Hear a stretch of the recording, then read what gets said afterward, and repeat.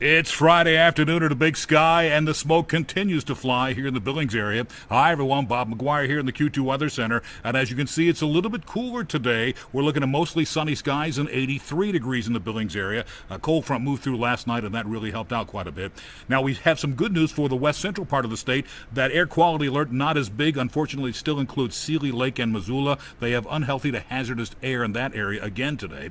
Meanwhile, a little farther to the southwest, we have a red flag warning there until 9 o'clock tonight for scattered wet and dry thunderstorms. Let's check it out on the Doppler radar. You can see they are already starting to develop in that area. It's a little bit of monsoon moisture working with the shortwave disturbance moving into the mountains, the Beartooths and so on, and we think we'll probably see that track right across the state line with Wyoming, but it's close enough to Billings that we might see some spotty showers out of this later tonight around 6 o'clock, but I think it's going to be similar to yesterday, just a few sprinkles, and that's about it.